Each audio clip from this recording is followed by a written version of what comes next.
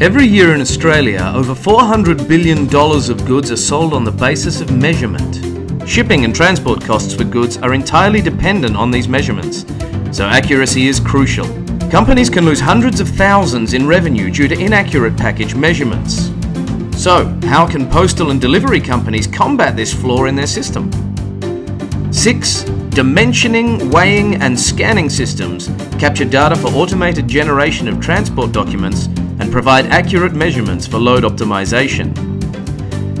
Weighing systems can reduce revenue loss by $250,000 within just 12 months, with some paying back in half the anticipated time, just through recovered revenue.